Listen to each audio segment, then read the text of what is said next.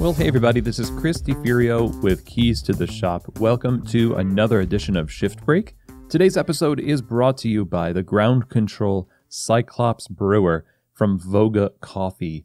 If you've been listening to this show for any length of time, you know how much I love this brewer and what it does for coffee, what it's doing for the coffee industry.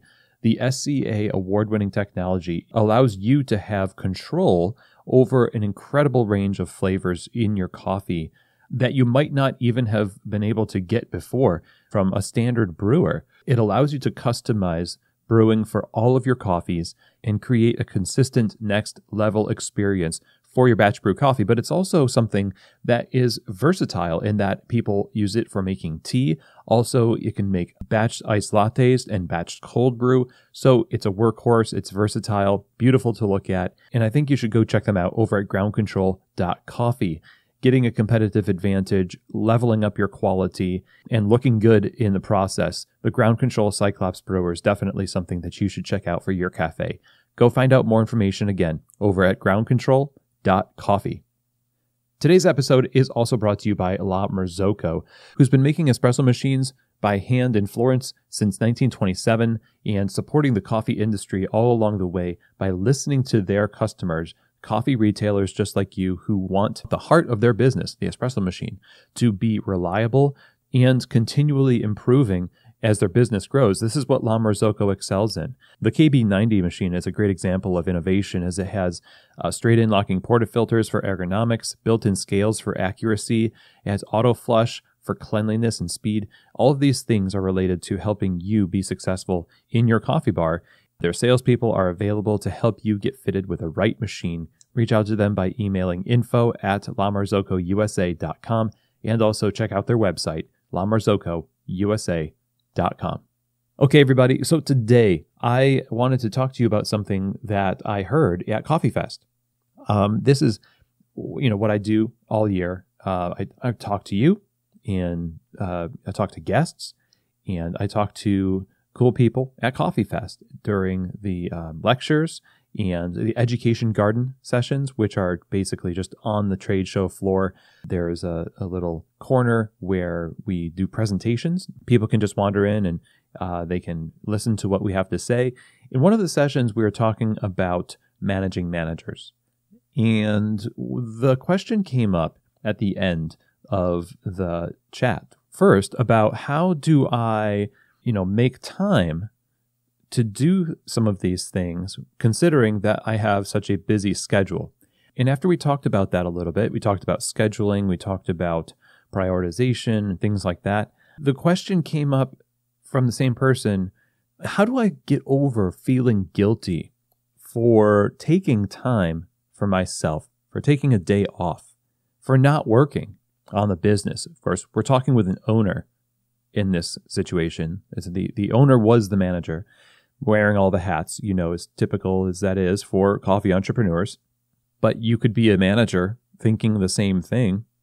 And like we've talked about in episodes related to overwork, like the shift break called When Going Above and Beyond Goes Too Far, there is a kind of twisted nobility to sacrificing ourselves and our energy, our well-being on behalf of the business. This hustle culture that says you can't really have a life outside of business without worrying that the energy you're spending on something that at first glance looks frivolous, like watching a movie with your family, going on a walk, taking a day off in our example here, those types of things are to be worried about because, you could be working on your business and get that much farther ahead. The only problem is past a certain point, you reach diminishing returns. You do have to be involved in your business, obviously. And yes, there are sacrifices that you have to make in order to run a business. In order to be a leader, you sign up for that added responsibility, which does add stress. It does add extra weight. But unless that extra stress and responsibility and weight is met with an extra amount of self-care and purposeful and mindful approaches to making sure that you're good, taking that on, then that weight will crush you. And as a result, it will crush other people too, because now you will start forgetting things. You'll start having a worse attitude because you've let bitterness soak in, and you start to see the things that you value outside of work crumbling around you. And that bleeds over into how you view your work as this giant burden. And that will cloud your vision for what you can do with your job. And so what it ends up doing, instead of actually getting you ahead, it pushes you back. It takes the energy that you do give to the business and makes it ineffective. So the question that was asked was, how do I get over feeling guilty for taking a day off? In some ways, what I said in the moment was, I don't know. I mean, I don't know how to make you, like I can't make somebody feel not guilty for taking a day off. But what I can say is that when you weigh in the balance what's at stake, I think it will be easier for you to embrace the necessity to cultivate days off for yourself, self-care for yourself. And a couple of ways that you can think about this is that while you are instrumental in the business, it is a co-created entity. And you, as a person, are not necessarily the brand. The brand can live beyond you. A lot of owners will experience this when they take a weekend off and come back and realize their business is still running. And it opens up the possibilities for them. Now they realize that what they've built is not necessarily depending on their, every waking moment being fixed on it. So you have to realize that it's likely you are just over-focused and overestimating the necessity of you being there at every waking moment. The guilt that you feel for not being there can be also associated with not wanting people to think that you don't do anything. Well, first of all, I think you should be open with people about what you do with your time. And you also should know that it's most likely that people want you to do well. They want you to be well. They see you working and they pity you. They pity the amount of work you're putting in. They see that you're not taking days off. And if they saw that you were taking a regular day off every week, it's probable that they're not going to have an issue with it, because everybody needs a day off. You need to be able to do that for other people as well. I mean, this wouldn't work if you are trying to make everybody do what you do and hustle and give every little bit of their spare time, and you're texting them at 11 p.m. and you don't have any boundaries because you expect everybody to be like you. It's almost like you expect people to validate your irresponsible use of time by doing it themselves. And then everybody just ends up burning out, So we have to stop normalizing this kind of hustle culture that doesn't leave margin for life and health. We have to provide that for other people, and we have to provide it for ourselves. If you're a leader, especially because of the burdens that you bear. I know Tim Ferriss talks about this somewhere, where life is about knowing which little bad thing to let happen.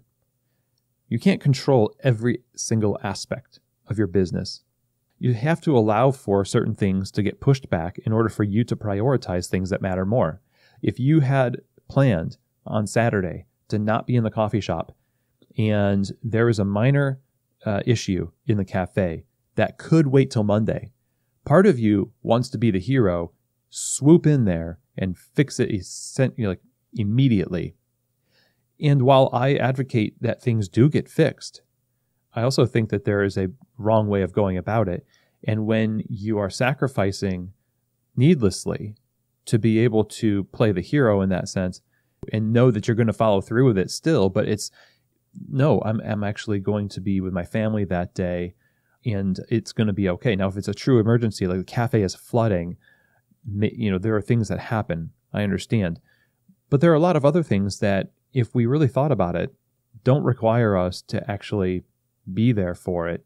And we can schedule a fix. We can schedule a follow-up and a communication, and it's going to be okay. But we worry that people will think we're lazy if we don't jump on it immediately right now. And it's, the kind of thing that in the book Essentialism, Greg McKeown talks about this, how he was, on a conference call while his wife was giving birth. And the people found out about this on the conference call. And as he tells it, and you can hear this in the episode that we had with Greg McKeown on Essentialism, they were kind of offended and said, be with your family, you know? And he thought, well, I have to sacrifice and maybe they'll see this as a noble thing. People don't want you to set that kind of example because then they think you want that from them. So there are limits. You have to allow for some things to go wrong and not efficiently, not ideally, in order for you to be right. If you have a heart to serve your people well, if you are someone who pursues excellence and you know that you can count on yourself to follow through with what you say, that is it. I mean, you don't need to worry past that you're just going to have this slippery slope of compromise where now if you put it off 2 days, you'll never do it.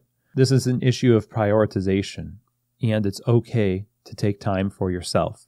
I have a lot of respect for operators who have seen that kind of over-dedication and hustle culture and the kind of stress and breakdown that causes, and in their own businesses have taken the opportunity to build an expectation into the business that we are not going to simply push forward at the expense of the people that this business is meant to serve. That includes both the staff and the customers. Places like Orchard Coffee, Cabell Tice over there in Waynesville, North Carolina, I know that because their family basically works at the cafe, there are days that normally they'd be open where they just announce that they need some time for their family and they close for a couple of days. And it's amazing that they do that. They could make more money by staying open, but the value of making sure that the first things are taken care of is kept front of mind. And I think a lot of people respect that, and it's a lot more sustainable. I'm not saying that you need to go to that length. I mean, if you can't close, you can't close, but you can certainly get a hold of your schedule and start deciding which things need to be sacrificed in order for you not to sacrifice yourself. So I hope that this episode was helpful. Thank you so much for taking the time to join me, and I will see you here next week on another edition of Shift Break. From keys to the shop.